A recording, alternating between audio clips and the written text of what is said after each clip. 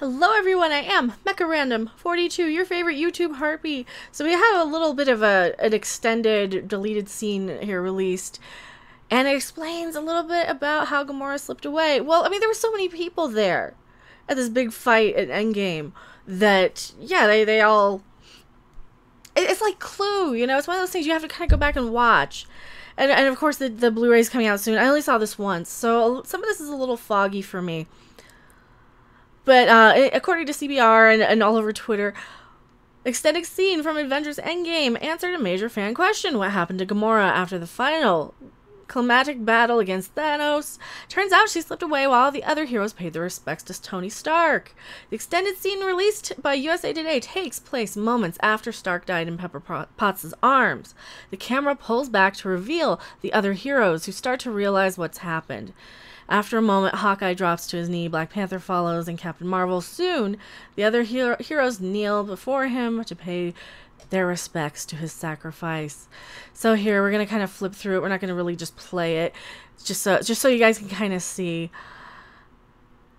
I really wish they would have left this in, because the movie for me was a little meh in a few places. It was sad. It was a bummer.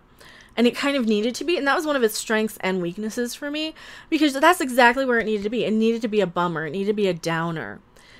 It needed to kind of give us some closure. It needed to, we needed to mourn and have hope. I didn't get a lot of hope out of it, and that was kind of part of it. I also didn't really get to mourn and weep like I think I would have expected in something like this. Because I had already set up in my head that, like, okay, Robert Downey Jr. is probably not coming back, and Chris Evans is probably not coming back. So, yeah, I already kind of had it in my head that they were probably leaving and not coming back for another movie, and we were probably going to lose them and say goodbye here. For Infinity War, I already had that kind of conclusion, and I was a little bit of oh, they survived. Oh, well, they'll die in the next one then. So I've had years to kind of come to terms with it. I think if we saw this, yeah, and I don't like how long it takes her to bend the knee too. She's like, fine if I have to. I think if we saw this, if we saw all the heroes and had a little bit more time and then saw Gamora, right, I think it would have been a little more impactful. Plus, you know, you have those little loose ends. Wrap up your loose ends movie. You're $1 billion franchise.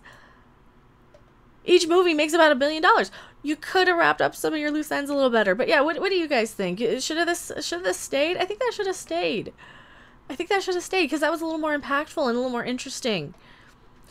When the camera cuts to Gamora, she does not kneel. Instead, she takes in the scene, turns around, and walks off while everyone else is distracted.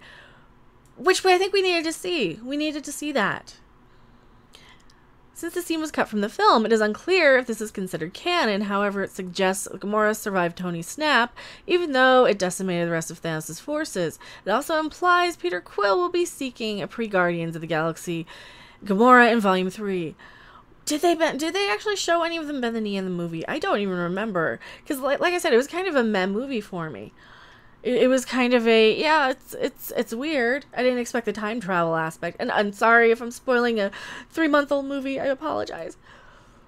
But, yeah, you know, it just wasn't quite as a big of an end to the franchise or to the phase as I thought it was going to be.